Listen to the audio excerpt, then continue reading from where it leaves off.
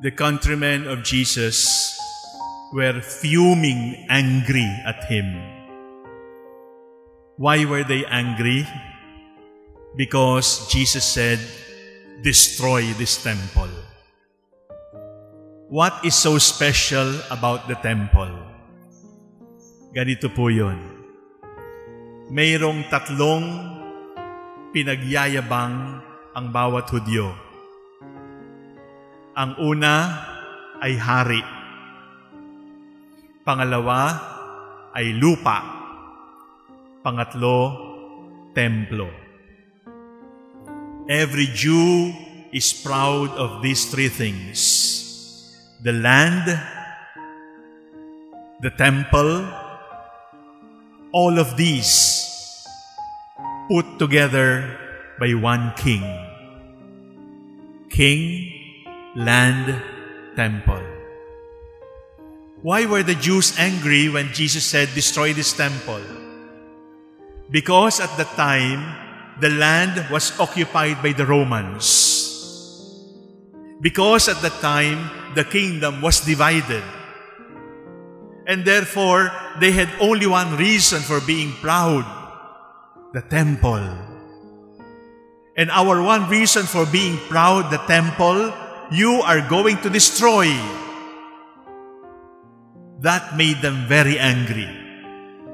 In fact, during the trial of Jesus, it would be one of the cases. He said, destroy this temple. Kaso yun. Now, what is this saying to us?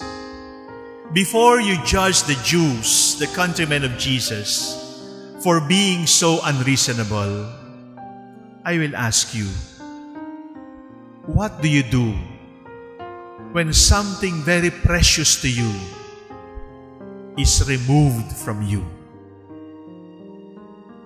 What will you do when somebody tells you about something very priceless, very dear to you, and then that person says, sisirain ko yan, papatayin ko yan, susunugin ko yan, mawawala yan sa'yo? What do you do? And you will understand why the Jews were angry. Because the temple was very precious to them. The temple had their gold. The temple had their precious stones. The temple had their love. The temple had their devotion. And these will be destroyed. This precious building will be destroyed. Our pride will be destroyed. Now, my dear brothers and sisters, it is good to be reminded today that everything you love will be taken away from you. Everybody you love will be taken away from you. The Bible is clear. Spiritual literature is clear. Everything you love will be taken from you. Everything, everybody you hold dear and very precious will be removed from you. Why? There is only one answer. Why will all these things very dear to me be removed from me? Why will all these things very precious to me be removed from me? Why? For only one answer. They are not God. They are not God, and therefore they will be removed from us. Because at the end of it all, only God will remain with us. Because when things become too special for us, and we hold on to them very tightly, or we cling to them very tightly, they actually become our gods. That is why they need to be removed, because they become our idols. the temple of Jerusalem remains destroyed until now.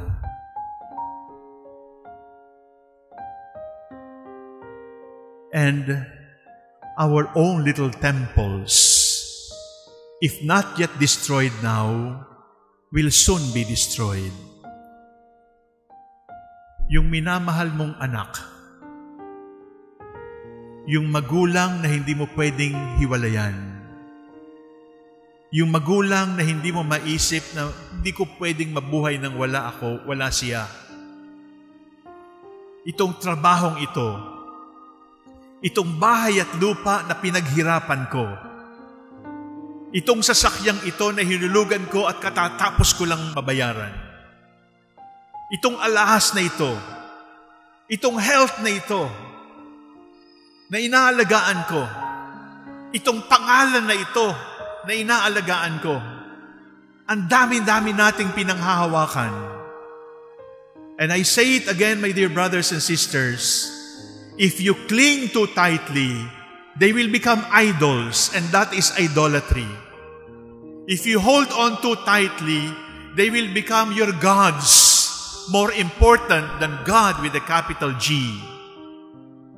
Everything, everybody you hold precious will be destroyed. But the beautiful thing, my dear brothers and sisters, is this. Once they have been destroyed, once they have been taken away from us, they will return to us in a new form. Wala ka ng anak na paslit. Wala ka ng anak na pinaaaral. May asawa na siya at may gano'n ka ng apo sa kanya. Bumabalik siya, hindi siya nawala, pero iba na ang anyo. Nawala ang ari-arian. Nawala ang mabuting pangalan. Nawala ang kaibigan. Niloko ako ng asawa. Namatay ang nanay at tatay ko. But they come to us. They return to us in another form. And this time, they return to our lives, brought back by God.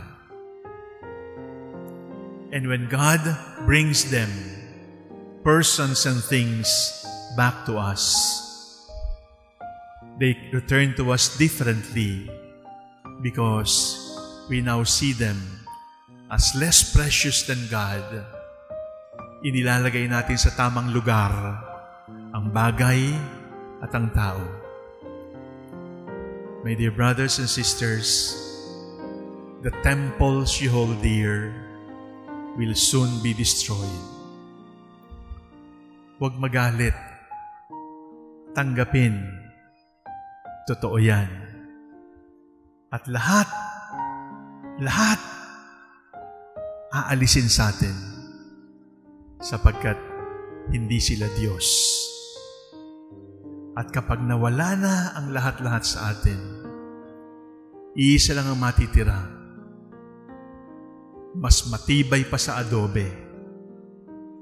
Mas matibay pa sa pinakamatibay na bundok. We will be standing on our bedrock, solid rock. It is the Lord. And now, we understand. We have not lost anything. We have not lost anyone. It is the Lord who is with us. Destroy this temple. Destroy everything precious. Destroy everybody dear. They are not gods. But keep in mind, everything will be destroyed except the Lord. And it is the Lord who will return everything destroyed and give us a new beginning, a new life, a new heaven, a new earth.